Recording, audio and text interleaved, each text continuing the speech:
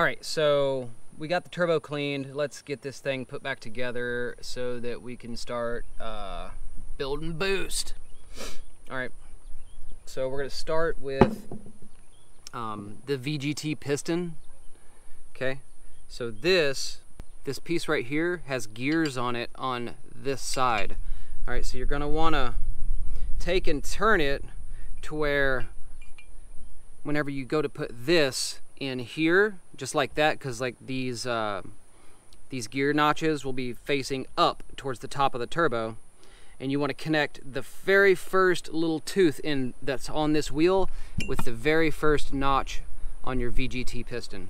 Okay, so I'm gonna see if I can't show you as best as possible, but we're gonna go ahead, slap a little Earl on it. Okay. We're sliding him in. All right.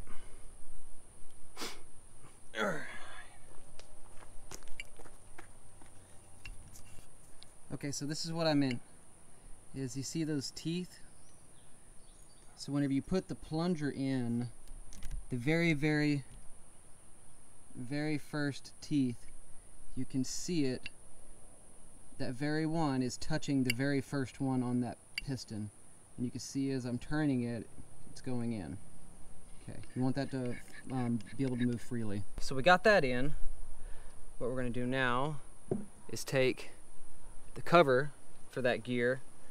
We're going to put him down right there. C-clip, and then I have my DIY C-clip pliers.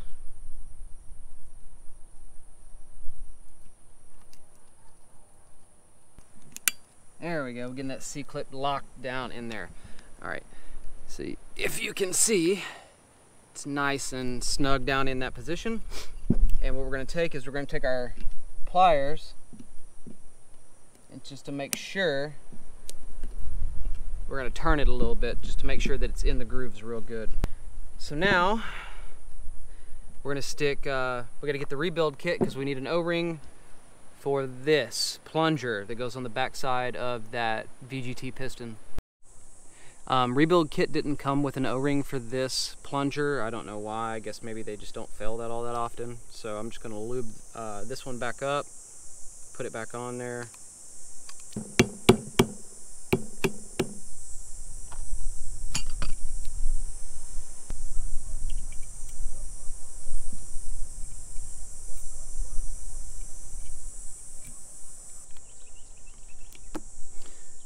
So we got the other end piece in. Okay, we're gonna get the Allen fitting back in. If you need to, you can put a little bit of some kind of sealant on it, black RTV or something like that, but put it towards the top of the threads, because when you screw it in, you don't want any of that RTV getting down inside of here.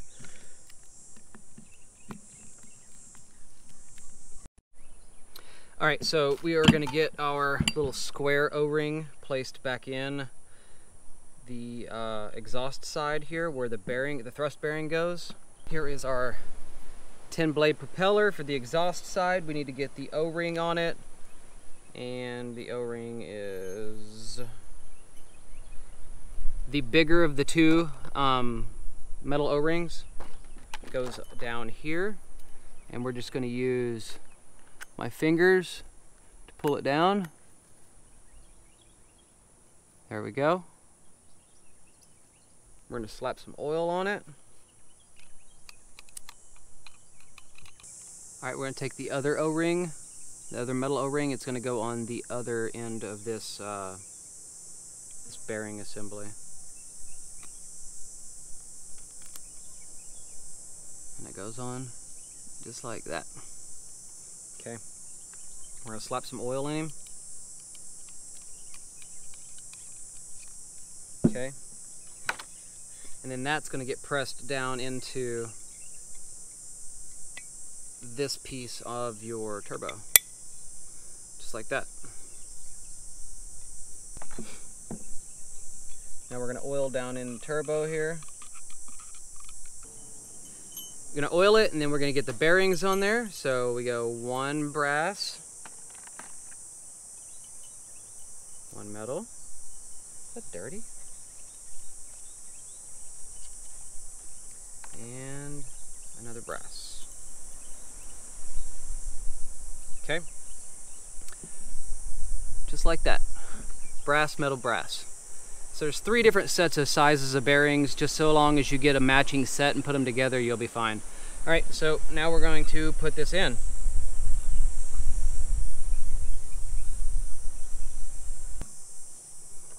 Okay, so once you get the propeller pressed in, just twist it like this and get it to seat all the way flush. And then on the other side, you're gonna have your floating bearing stuck in here. But below that is the other piece that comes with that bearing. It sits down in like that. And the oil galley on this piece goes down. Okay. And then we're going to be putting the cover on with the arrow facing towards the oil feed. So that we already stuck that piece of the bearing in there. So we're just going to very gently get on the shaft and go straight in. We'll put the 4 bolts in here. And then when we go to tighten these 4 bolts, we're going to do it like it's a tire. We're going to cross back and forth. And then do 1 around to make sure everything is snug.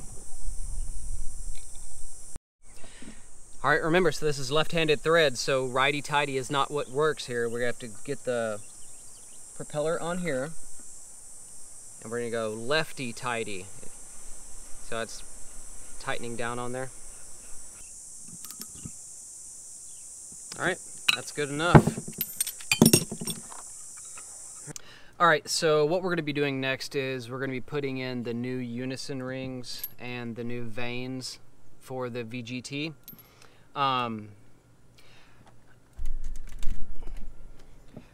So I watched a ton of videos on this, and there's people that put anti-seize and all kinds of stuff in here to hopefully make it more lubricated, but there was a couple of different cases where I saw that a month later they were tearing the turbo apart again, and all the anti-seize was gone, so I don't really see a point in putting any in there.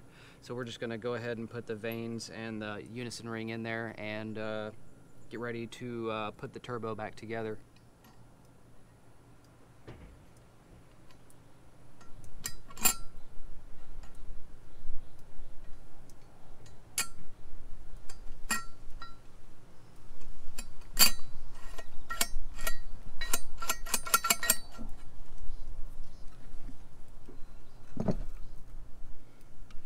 All right, so looking right here, you can see this dowel pin right here. This dowel pin fits down in the turbine housing right here, and you have your VGT lever here that sits in the unison ring. So we need to line up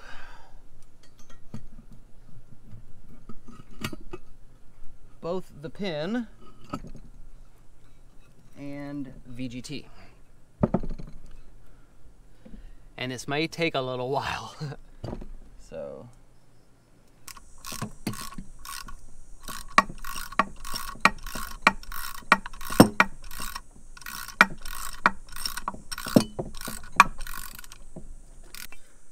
all right, since we have the exhaust housing back on, we are going to put the cold side housing back on. All right, and again, there's an arrow, points to top of the turbo, which is where the oil goes in the turbo, and the turbo outlet is always on the bottom. Always. Always. Don't forget, new turbo kit, new O-ring that goes out here. It's kind of a difficult one to get on. May work better if you've got 2 people. I'm gonna get a second person.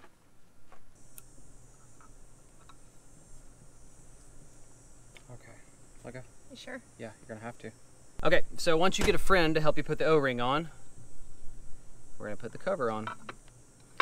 Line it up, arrow towards where? oil feed. All right. Then we got our 12.8 millimeters. Okay, instead of using the leverage for the entire socket wrench, I'm just holding the top of it like this so I don't over torque these, because this is aluminum that this is getting tightened into.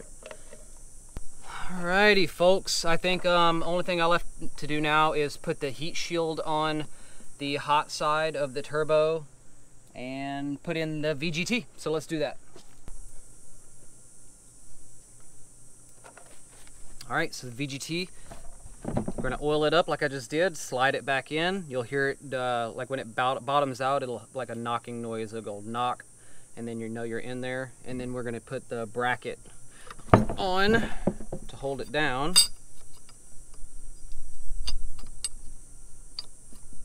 There we go. And the heat shield goes on 3 bolts that are right here, like this. And let's get him on there.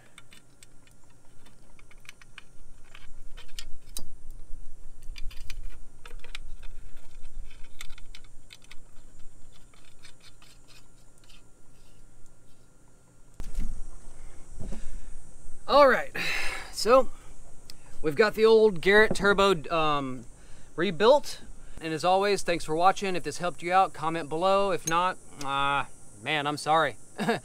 I'm sure there's somebody on the internet that will be better suited for you. So, peace.